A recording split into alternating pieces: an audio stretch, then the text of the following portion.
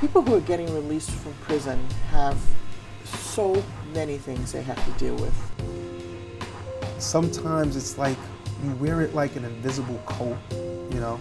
You feel it and you wonder if anybody else can see it. There is a punishment that people endure long, long after the sentence is over. And it feels like you're never going to be whole again. You're never going to be a person, and you're not worthy of a place in society.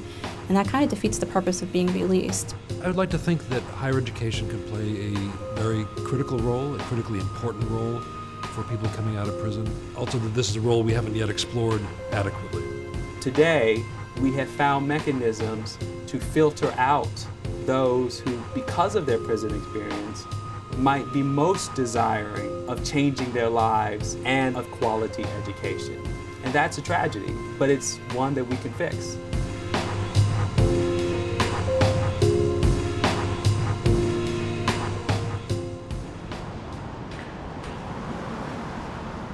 Initially, as we did reentry work, it was primarily focused on the barriers to employment. About 5 years ago, an area caught our attention that had literally gone unnoticed, unwritten about. One of the local community colleges in upstate New York that we had been referring students to had created an absolute bar to admissions, to the effect that if you have a felony conviction, you need not apply. Quite frankly, I doubted that that could be true. And I said, well, I'd like to see the policy. And sure enough, they came back to me with a written policy. And it was the first time that my eyes were open to the fact that there may be this much larger problem. It led us to look at the policies around New York State and then nationwide. What we found was that about 60% of all colleges engage in some sort of screening, sometimes with very little training. And it began us on this path of asking a lot of questions about what is this about? Could it really be about public safety and campus safety? Or were these counterproductive policies as we suspected?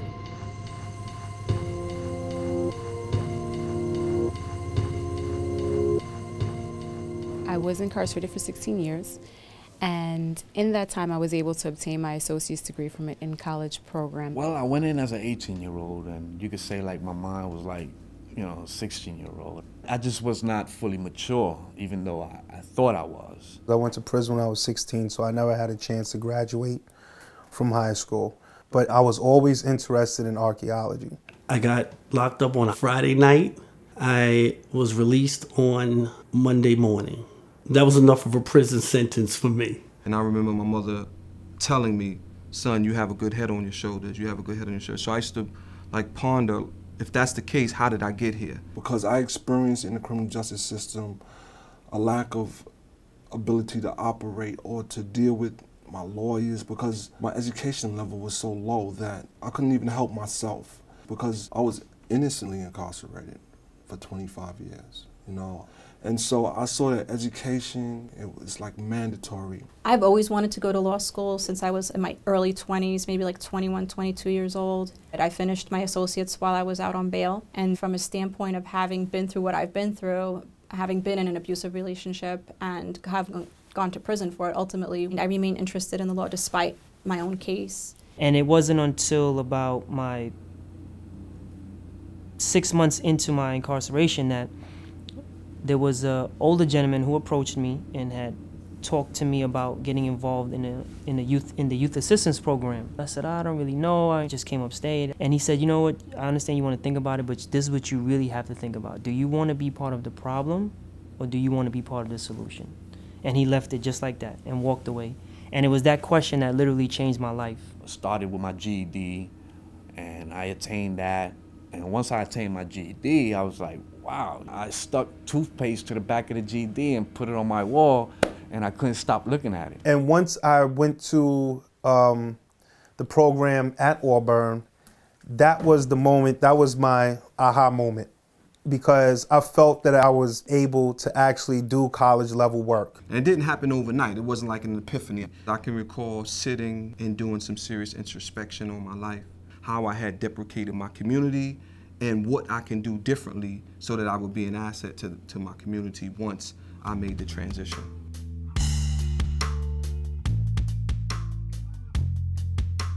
My first challenge was to find a job.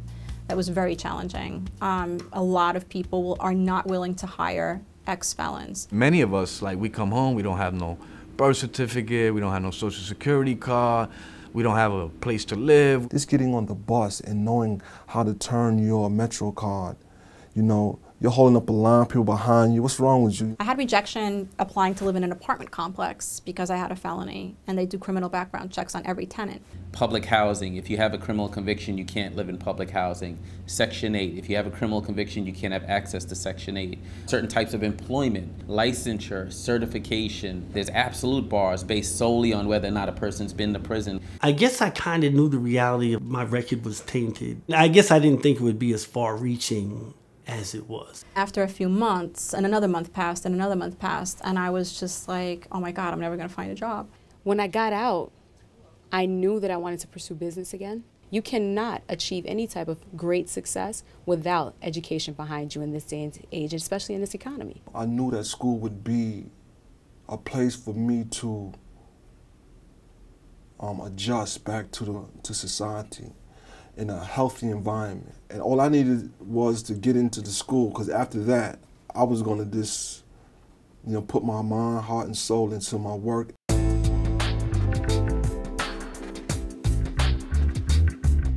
I had to fill out the application, of course, and the application required me to check off the box. You have the infamous conviction question, and I mean, who knows how to answer that correctly? That box is the box. I think that box is the most damaging box possible in society. When I saw it, it was like, okay, there it is. It's been 29 years. And it took me right back to the officer saying to me, just move over, inmate. As soon as I was arrested, I became an inmate. But there was such a chilling effect to think that I wanted to go to college, and here, as I'm on my path to change my life, I'm still being asked these questions.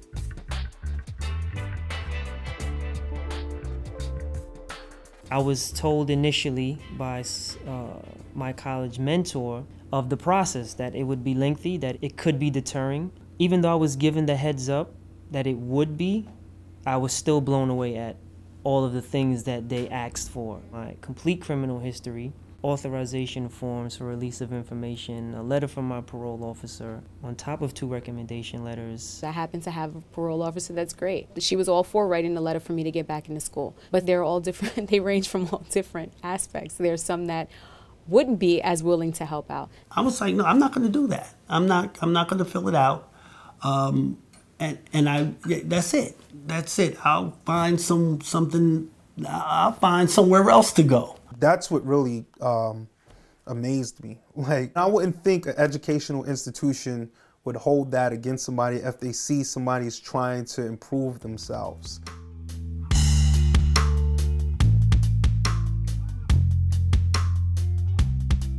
It's understandable that people who have no exposure to this issue other than what they see in the media would be afraid.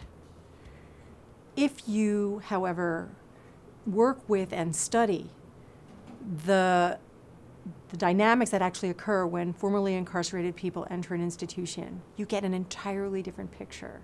First of all, these are the most motivated students. They have the most to lose and the most to gain. It's ironic that the outward perception would be that this is your population that is not deserving, that won't take advantage of college education, when in fact many of those men will be much more likely to be extremely successful as they take individual ownership of that opportunity. We know over time that the recidivism rates of people who have records diminishes to the point where it's, you know, they're just like the general population.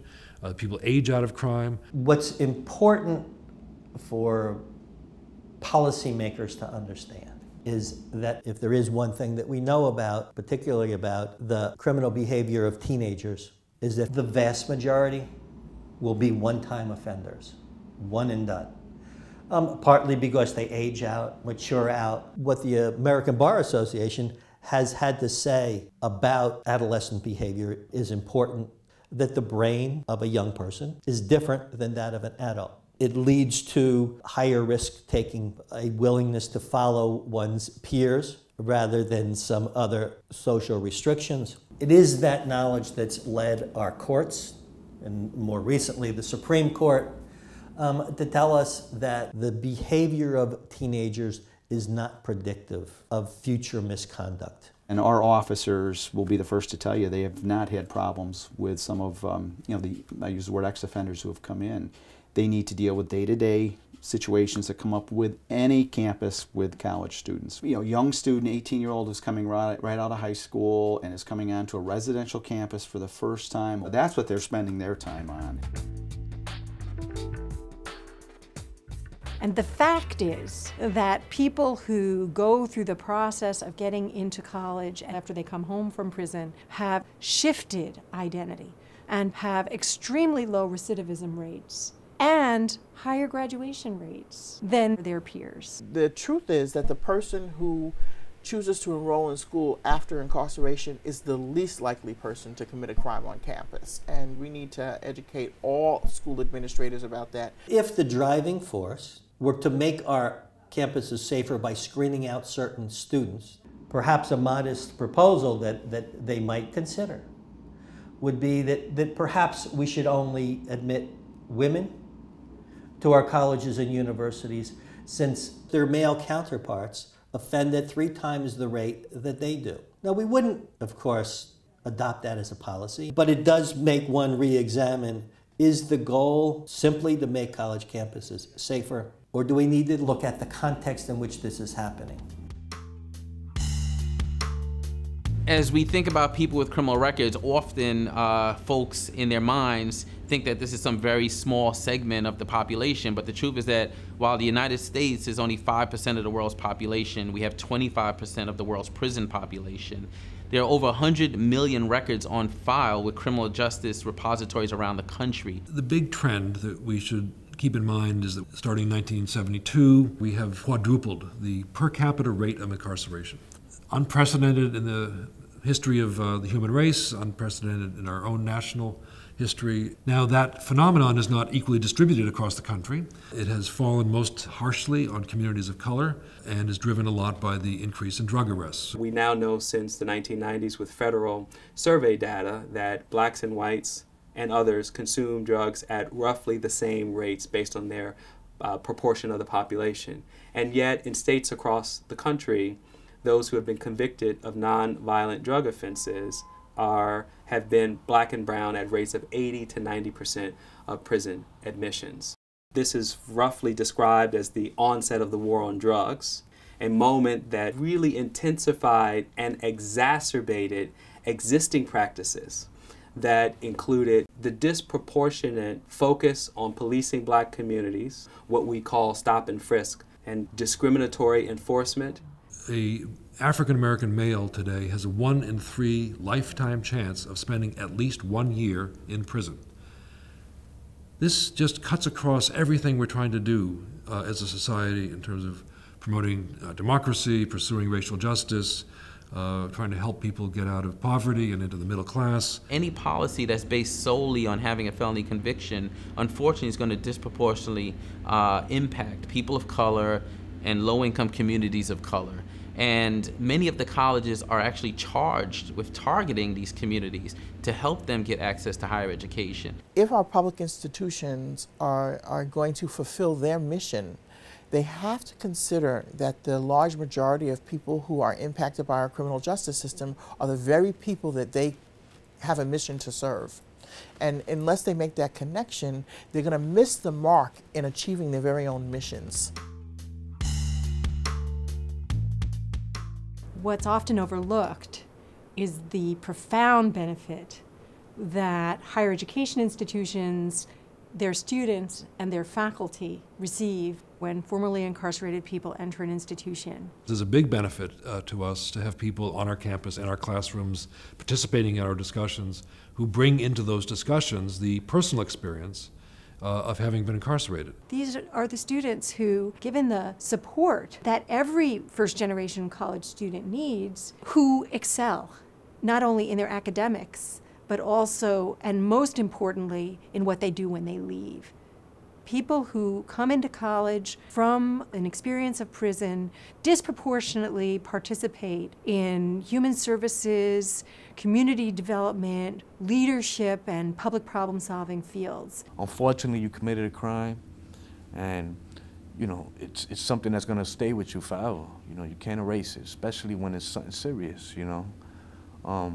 However, how can I use that in a positive way? Many of these social organizations right now are hiring individuals just like myself who have transformed their life, who have gained an education. A lot of people who are formerly incarcerated that go on to be in human services have a deep sense of, this is not enough.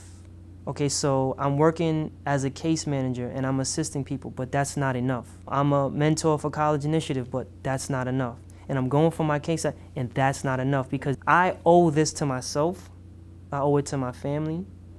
I have an understanding of what my role and position is in society.